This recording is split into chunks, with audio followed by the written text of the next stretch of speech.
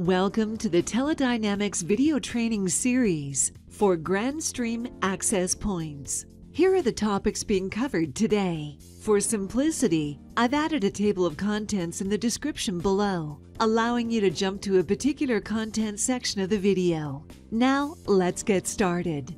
Today, I will be showing you how to quickly set up a GWN7664 and a GWN7660 using Grandstream's GWN Cloud. It is assumed that you have a PoE switch or a PoE injector to power the access points and that they are connected to a network with internet access. First, open a browser and go to GWN.Cloud.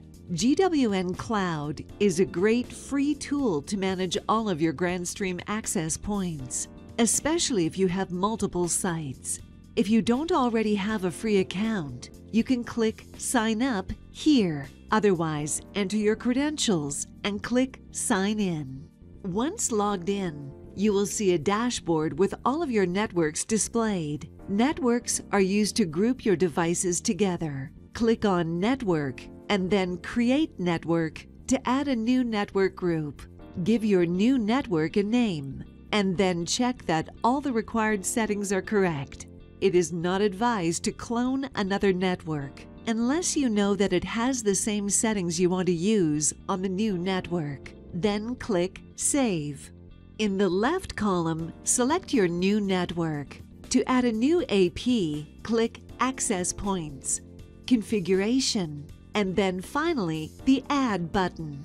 Give the new AP a name, and then enter the MAC address and Wi-Fi password shown on the sticker under the device. I usually suggest recording these default passwords with a picture or some other way so that you don't need to unmount the device if you ever need to factory reset the AP.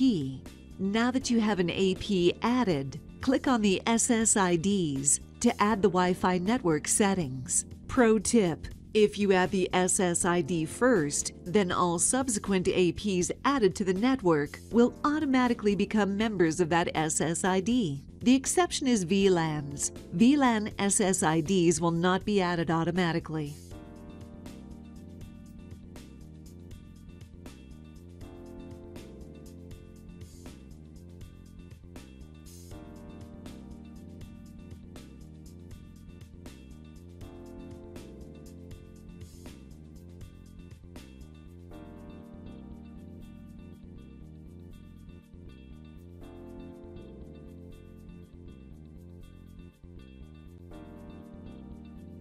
Next, I'm going to quickly add a GWN7660 so you can see how easy it really is.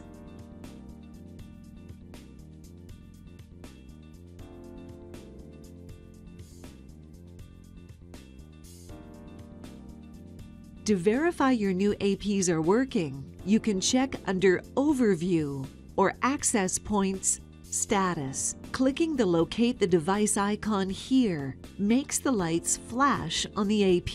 This is helpful if the AP is mounted already and you are unsure of which one is which.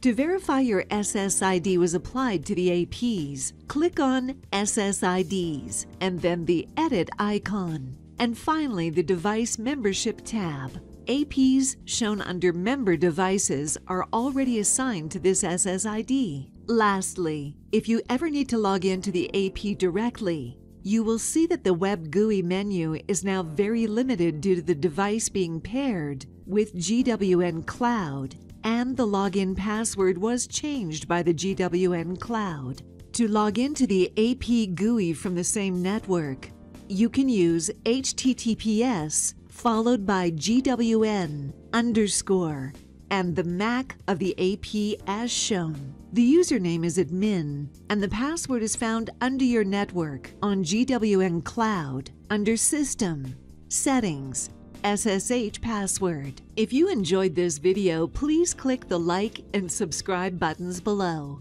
The voiceover service featured in this video has been provided by me, Allison Smith of the IVR Voice.